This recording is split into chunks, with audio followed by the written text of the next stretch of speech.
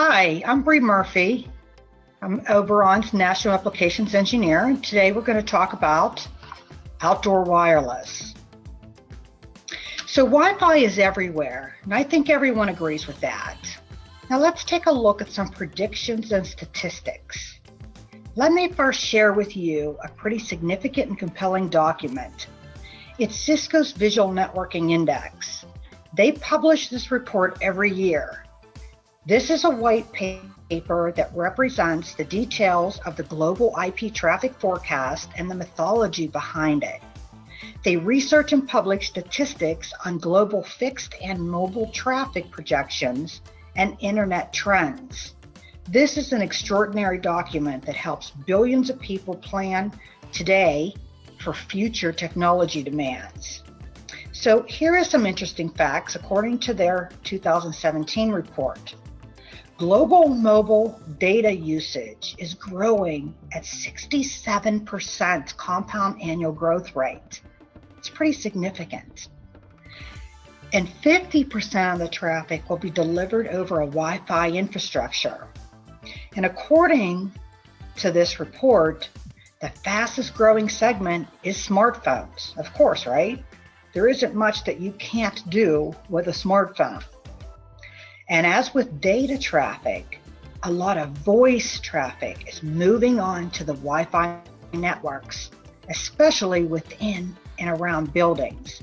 This is called voice over Wi-Fi. In fact, 53% of mobile voice will be transmitted over the Wi-Fi infrastructure by 2020, according to the VNI forecast. Since 80% of mobile calls are originated in or destined to a building, it makes sense that a lot of the voice traffic can be handled over the Wi-Fi network. It is very easy to switch your smartphones to prioritize calling over your home or office Wi-Fi network. In fact, many carriers are automatically switching your phones to Wi-Fi in an effort to free up the voice LTE space. How will this impact the Wi-Fi infrastructures as this technology method continues to cultivate? More APs perhaps? Maybe the need for more FCC channels?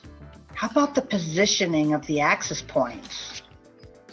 Well, let's take a look at the future of voice over Wi-Fi with this chart from Cisco.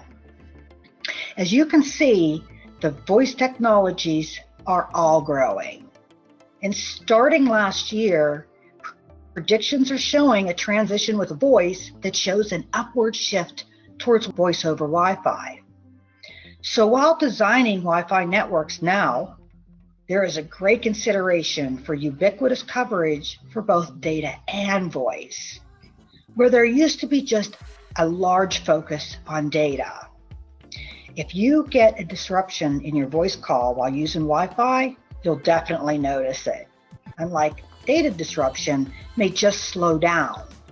Many institutions that need reliability will take into consideration the planning and design for all traffic that could move on to that Wi-Fi network. So in the first slide, we talked about the significant growth in mobile traffic.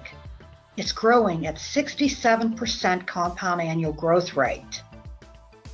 How will this growth in mobile traffic be accommodated?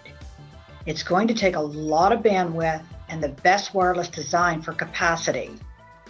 This means exploiting the 500 megahertz of bandwidth available in the 5 gigahertz band.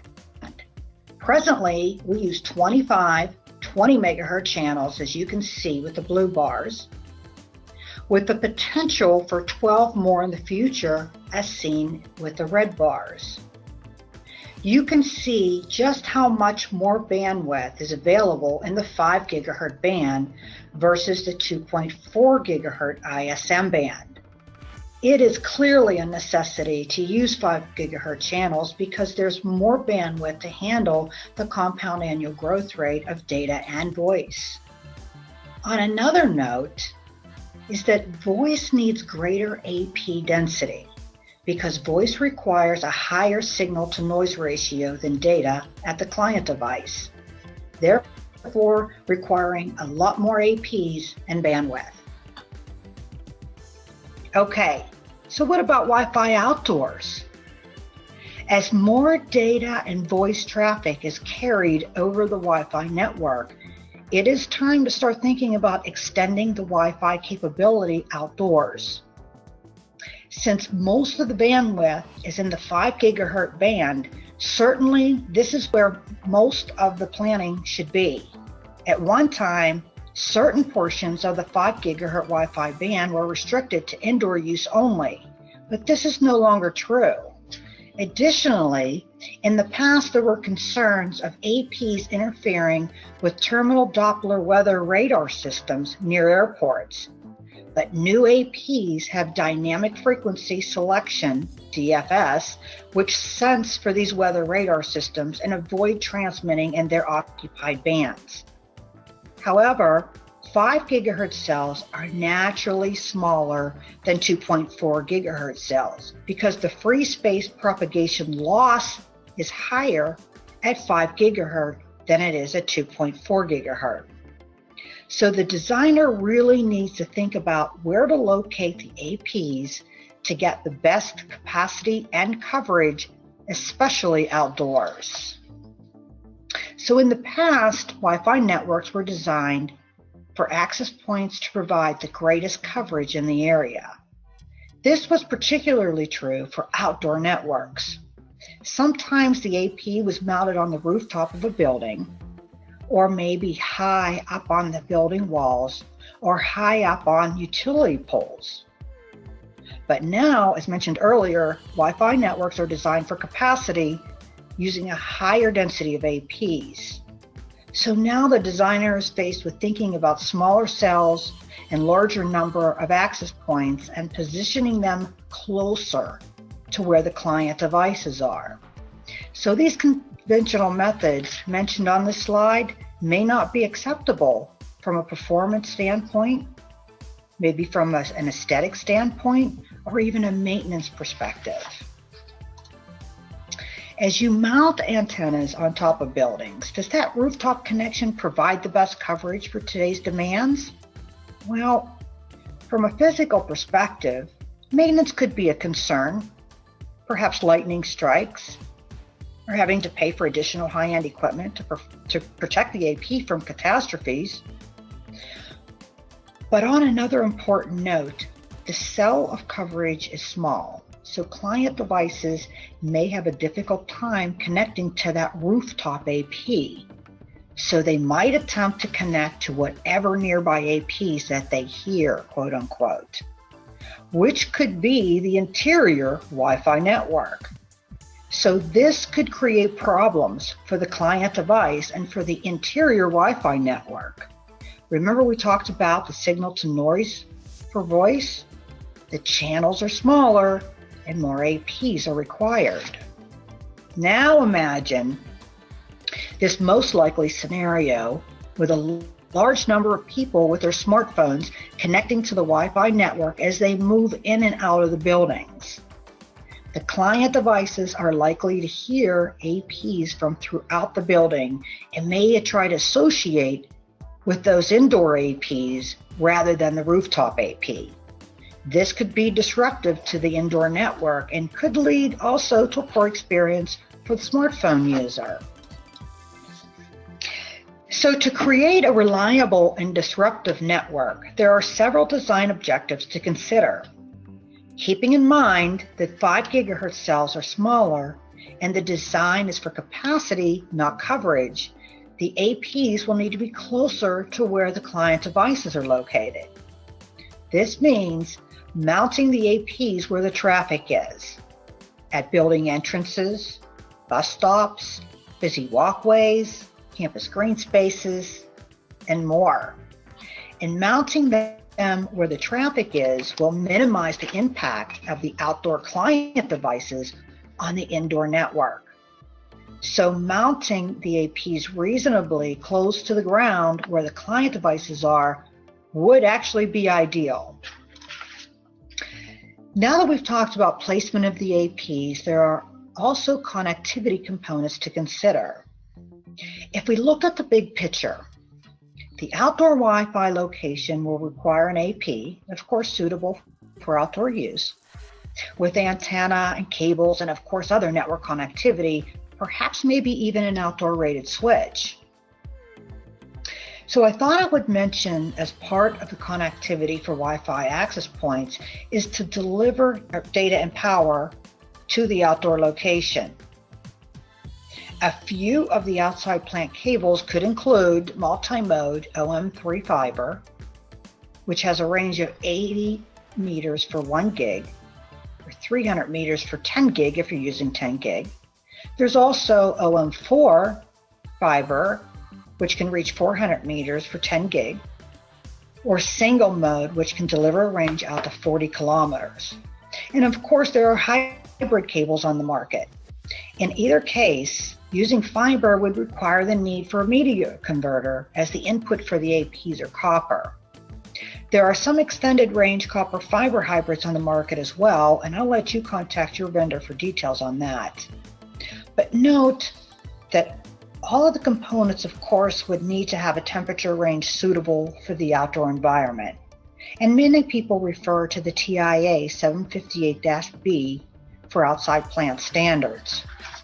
Also, just as important is the housing of the APs and the protection.